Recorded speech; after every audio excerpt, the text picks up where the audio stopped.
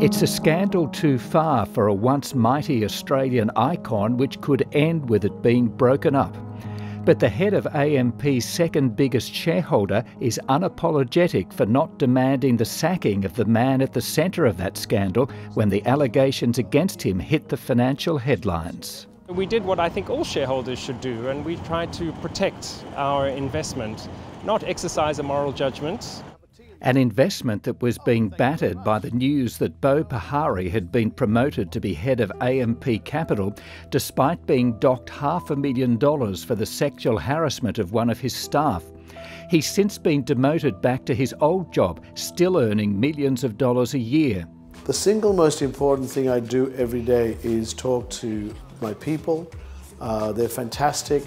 Labor Senator Deborah O'Neill, who 2 weeks ago revealed more sexual harassment at AMP, is in no doubt Mr Pahari should have been fired. Profit at any price is not commerce, it's exploitation. And what we've seen with the continuing engagement of Mr Pahari in that role is dollars trumping the reality of the human experience.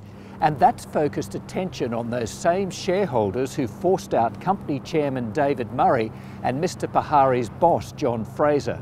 Nearly all the people the ABC has spoken to have suggested that because he's a big revenue generator for AMP Capital, Mr Pahari was held to a different standard.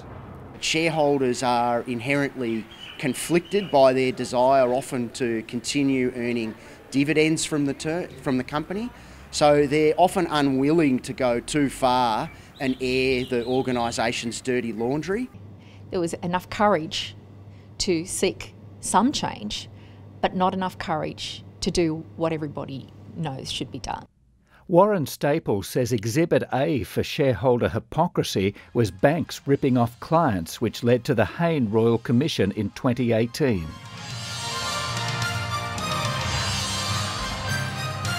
Which bank cheats some of its most vulnerable customers in their hour of need? There were lots of instances where the misconduct in banks had been made public and none of the shareholders had really been that unhappy because the banks were making them high levels of profit. In Commonwealth Bank's case, investors only stepped in and forced the resignation of boss Ian Narev when a money laundering scandal threatened those high levels of profit. Which goes to the heart of why anyone buys shares in the first place, and that's to make money.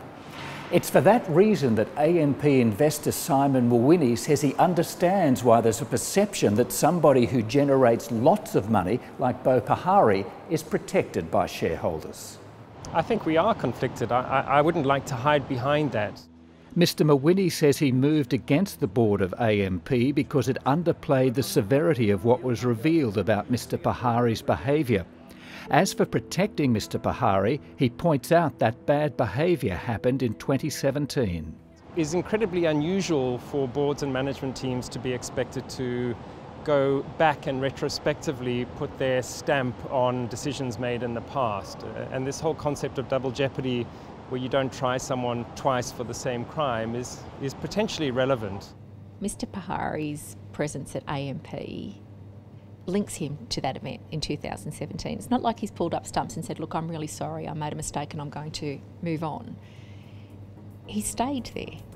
Senator O'Neill and Simon Mawhinney are in agreement, though, that if Mr Pahari was to be sacked, 2017 was the time to do it.